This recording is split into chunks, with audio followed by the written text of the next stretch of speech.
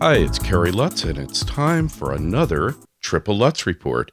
This is episode 193, and it's June 7th, 2012. We're back, and I haven't been doing many sessions this week because I've been at Blog World in New York City, and it's really been a phenomenal experience. I haven't been to one before, but I guess I kind of qualify as a blogger. You know, we've got the blog up, we're doing podcasting, a little different in that we actually do a terrestrial radio show, and we're also in YouTube, and it's in the Javits Center in Manhattan.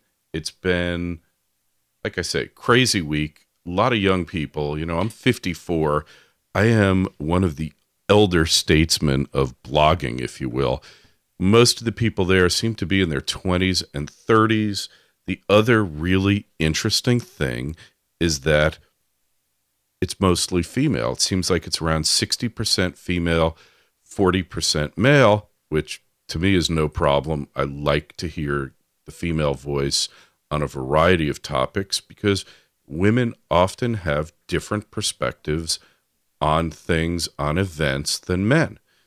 You know, we're just wired differently, in case you hadn't noticed. What's really good, though, is that these are younger people. They're engaged. For the most part, they're following their passions.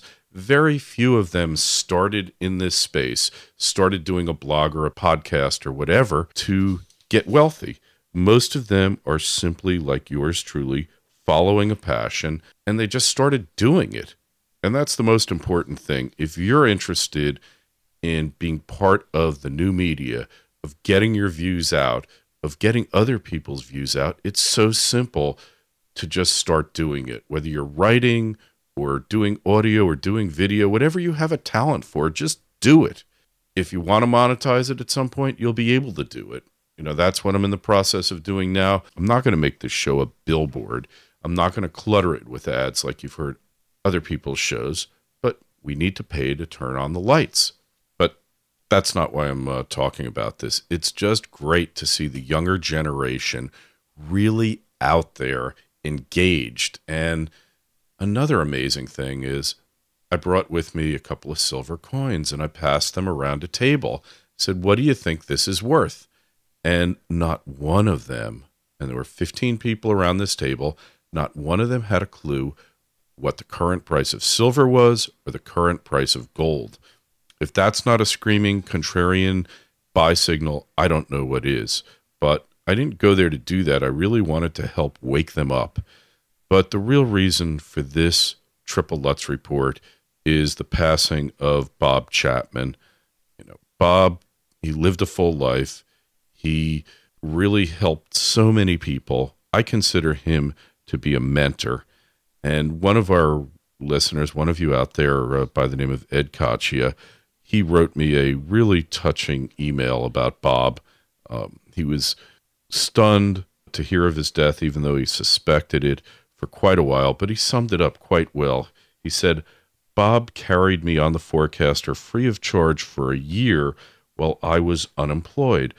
Bob and I were email buddies. The very first time I heard the big change in his hearty, mildly Boston accented voice, my heart literally sunk. I feared and I knew. And my relationship with Bob, it started about 2.5 years ago. We too became email buddies. I heard him regularly on Gold Seek Radio, Chris Waltzek, and heard his prognostications. He graciously took listener questions, and no matter how off topic they were, no matter how uninformed they might have been, he always answered them with a smile, and it was just a wonderful thing. And I started emailing him and Chris, and in large measure, I got into broadcasting because of their encouragement, because of their openness, and their lack of any hesitation to connect with me on a very personal level. And we talked about markets, we talked about societal trends. And when I finally got into radio and I started doing the shows that I wanted to do, because many of you might know I did real estate radio first, consulted to a mortgage bank.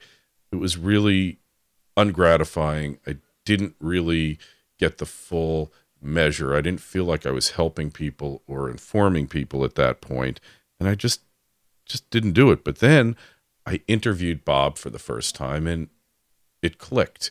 I knew that I wanted to be on the radio, that I wanted to connect with you out there, that I wanted to try to help you and try to make you aware of what I believe to be the major trends, patterns, potential pitfalls, pratfalls, and disasters that are coming at you.